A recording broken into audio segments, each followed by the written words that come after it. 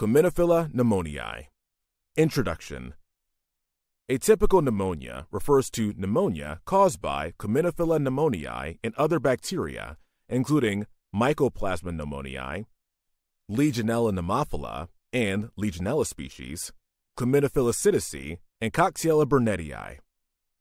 Pneumoniae is transmitted from person to person, likely via respiratory droplets, small particle aerosolization, and fomites. Pathogenesis. The biphasic life cycle of Chlamydophila pneumoniae plays an important role in pathogenesis.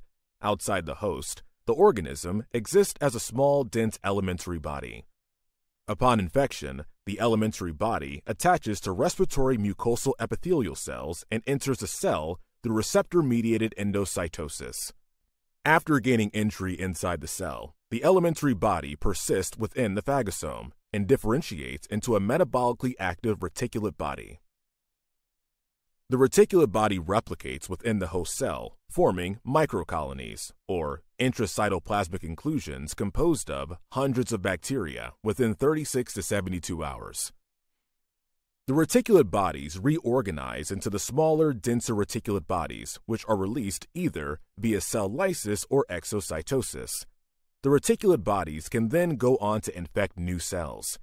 During replication, chlamydial antigens are released onto the host cell surface, inducing the host immune response. Clinical manifestations. Pneumonia caused by Chlamydophila pneumoniae is characterized by fever, cough, and shortness of breath. Pneumonia is typically mild. However, severe cases are evident with pleural effusion and empyema. Chest radiograph findings are usually nonspecific. The most common findings are unilateral alveolar opacities. Diagnosis. Polymerase chain reaction-based assay is preferred, and results are typically available within a few hours of testing. Treatment. Empiric therapy.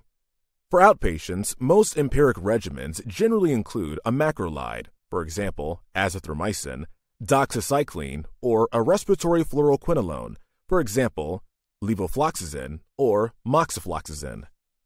For hospitalized patients not requiring intensive care unit admission, treatment with a respiratory fluoroquinolone, such as levofloxacin or moxifloxacin, or treatment with a beta-lactam, such as ceftriaxone or cefotaxime, plus a macrolide, such as azithromycin, are first-line options.